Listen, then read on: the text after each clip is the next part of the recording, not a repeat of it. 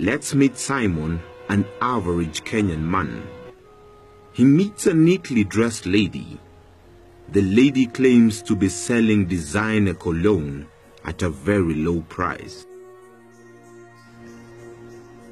She offers him a sample, and before he can react, she steps forward and sprays the drug-laced cologne in his face.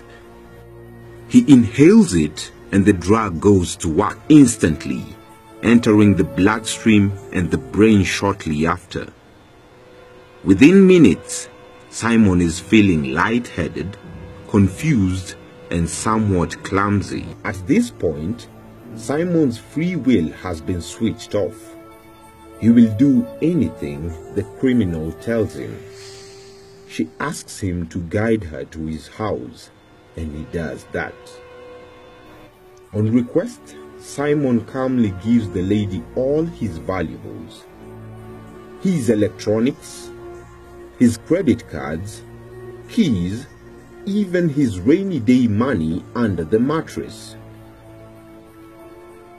There have been cases of victims going to the bank and withdrawing all their life savings while under the influence of the devil's breath. Simon wakes up after 36 hours of unconsciousness to find his house empty. He does not remember a thing.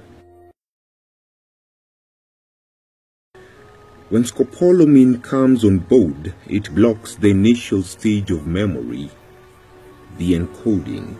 Unlike most similar drugs, victims of scopolamine are completely unable to identify their attackers after the incident. The most sinister aspect of the drug is its interference with free will. Scopolamine interferes with the working of a part of the brain called the amygdala. One of the things the amygdala does is shut down the thinking part of our brain so we can take immediate action in an emergency. The drug takes advantage of this to give a victim the inability to react to external aggression, extreme submissive behavior, and a willingness to carry out any command given.